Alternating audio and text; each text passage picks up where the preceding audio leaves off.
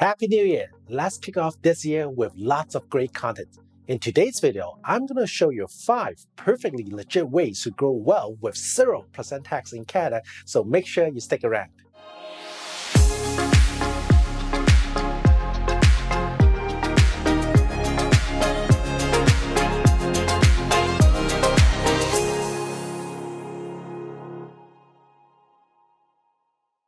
Hey, welcome back. My name is Thomas C. Chen. We have the most 5-star Google reviews in life insurance, Vancouver, and retirement planning. So starting this year, if you want to know more about tax-free wealth for your retirement and to protect you and your family using solutions that Canadian banks don't want you to know about, make sure you hit the subscribe button below and enjoy what I have for you. There's always a saying, it's not how much you make, it's how much that you can keep. This is especially true when we invest in Canada, because CRA will always come in and ask for the share when you make a profit on the investment. And let me show you 2 scenarios. In the first scenario, Henry will put $10,000 a year for the next 15 years with a 10% rate of return per year. Then after 15 years, he will have around $350,000 saved.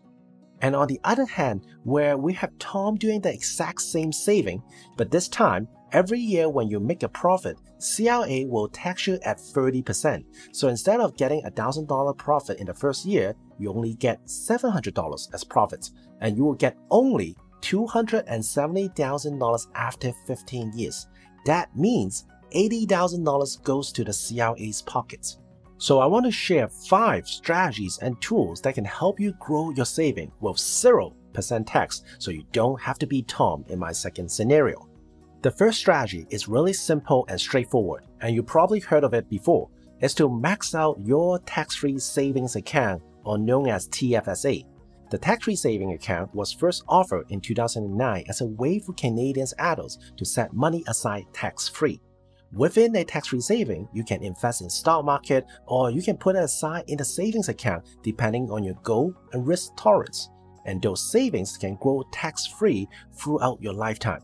This means all interest, dividends, and capital gain earned in your tax-free saving are tax-free when withdrawn.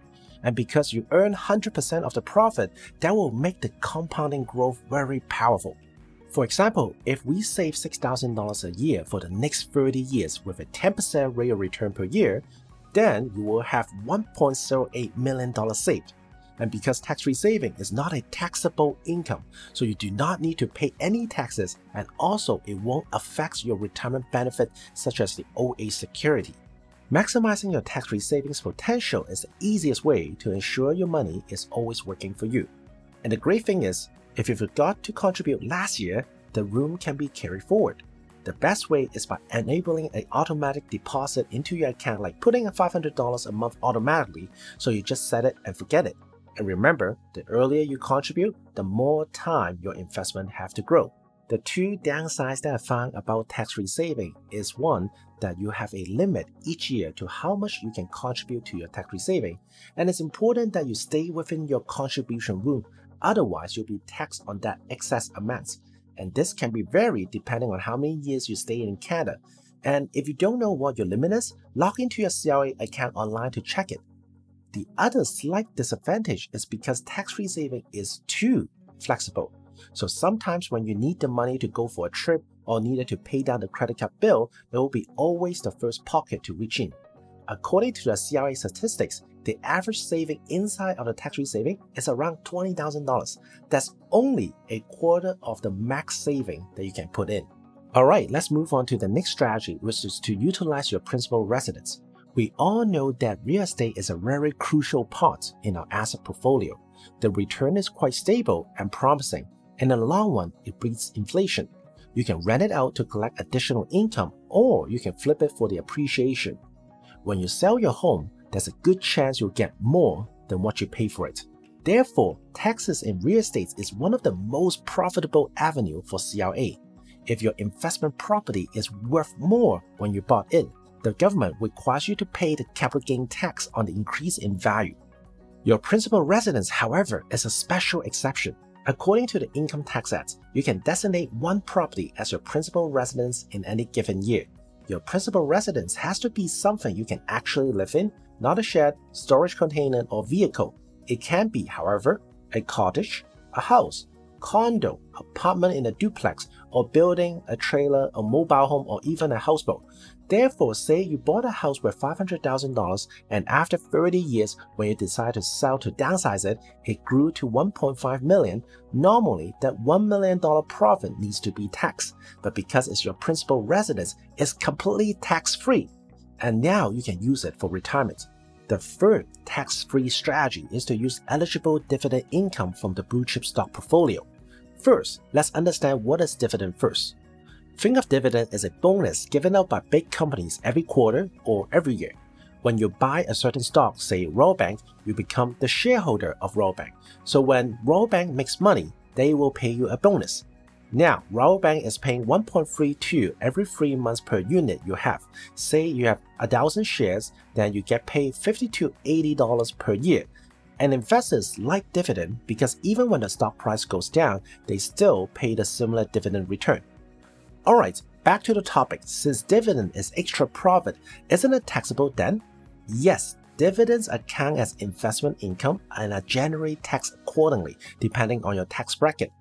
However, when we look closer, there's one instance when we don't have to pay tax even when we have dividend income. That's right, it's possible for Canadians to receive around $50,000 dividend income and no need to pay any tax. Right now, I'm using British Columbia as an example. As you can see here, if your sole income is dividend income, pretty much you don't have to pay any tax up to $53,000. I'm not going to talk too much detail on what's eligible or non-eligible. Just think of dividend paid by big blue chip companies as eligible dividend, therefore they're eligible for extra tax credit. Again, you need to fulfill two criteria to max out this strategy. One is dividend income must be your sole income, meaning no work income, no other investment income, no money in your RSP. The other one depending on what province you're in. As you can see, if you live in BC or Ontario, then you don't have to pay any investment tax. But when you live in Nova Scotia or like Quebec, then you have to pay 10% tax on the same $50,000 dividend income. So make sure you talk to your accountant for that. Hey, sorry for the interruption, but I got a special announcement for you.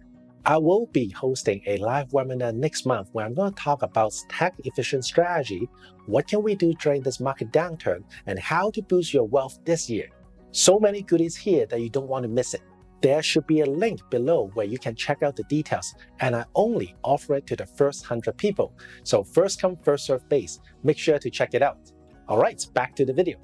But what if I max out my tax-free saving? I don't plan to sell my principal residence, and I have other income, so relying only on dividend income doesn't work for me. Well, not to worry, because the next strategy is to use a life insurance policy. But wait a second, isn't life insurance a monthly expenses that give you beneficiary a lump sum payment after you die? That's right. However, on top of that, when we structure properly, life insurance can provide tax shelter growth and a tax-free income as well. This usually involves with a permanent life insurance plan with savings in there, like a universal life insurance or a whole life insurance. Now, after you see a decent size of saving in there, you can choose to take it out, which might trigger tax, or you can choose to borrow against it. And unlike a bank loan or credit card which requires credit or income check, borrowing money from your life insurance policy is a contractual guarantee, meaning they have to lend it to you and you do not need to explain what you'll be using the money for. The money can be used for anything from bills to vacations to fund your kids' college or a financial emergency. And since this is a loan which is not considered as taxable income, there is no tax involved. Sure, because it's a loan, there's interest involved, but the best part is you can control when you pay back the loan or the interest payment. So in theory, you can delay everything until the day that you die. And upon death, any outstanding loan balance, including any accumulated interest, is deducted from the death benefits, with the remaining balance paid out tax-free to your beneficiary. So therefore, the entire process is 100% tax-free. This is very common to people who is a business owner or Canadians who max out their tax-free saving and have multiple real estates. They can enjoy the tax shelter growth, access the saving when there's emergency or during the market's downtime, and provide enough reserve to pay for the final tax bill should one pass away. If you're a small business owner, this one is for you. When you've created a very successful practice, client and staff will no longer be the top concern, but now taxes and succession are the top priority. What happens when you sell your business to someone else? Just like any other asset, CRA will come in and tax you at the profit. Say John runs a chiropractor business and now he wants to let it go and sell it to someone else. And based on the fair market value, his business is now worth $1 million.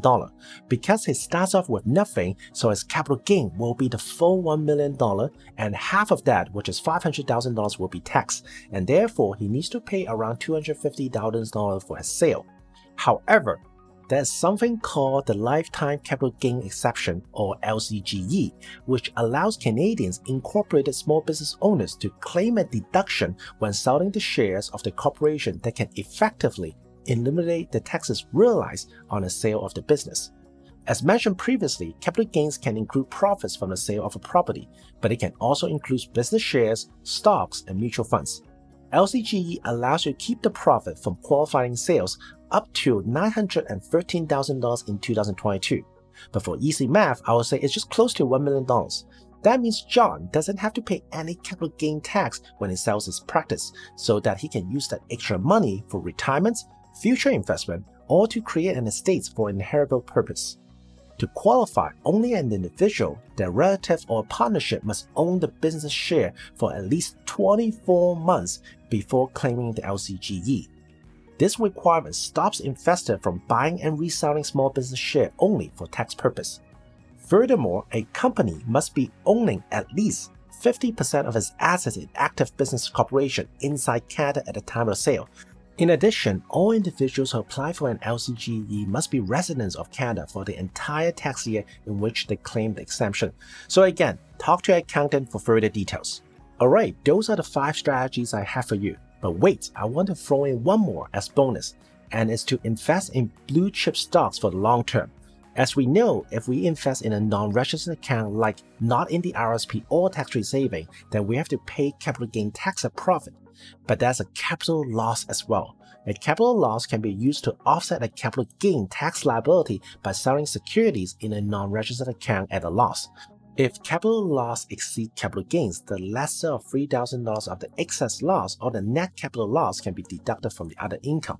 So let's say you earn $1,000 profit from selling stock A, but lost $1,000 when you sell a different stock, then your profits is effectively zero. The profit and loss cancel each other out. In that instance, you won't have to pay any capital gain tax. This is really useful, especially 2022 is a bad year for stock market and 2023 could be the same. So with this strategy, you can rebalance your portfolio and still able to achieve its tax-free status. If this sounds complicated, work with a tax planner and investment advisor can help determine when and how to sell securities to minimize gain and maximize the losses right now. Hey, I hope I've given you some ideas on how you can reduce your taxes. Let me know which strategy you have implemented in the comment below and which one are new for you. Like I said before, 2023 can be a challenging year as well, but I truly think there are lots of good opportunities to grow too, as long as the right planning. So if you have doubts about your saving plans, have a chat with my team and I wish you a fantastic 2023, and until next time.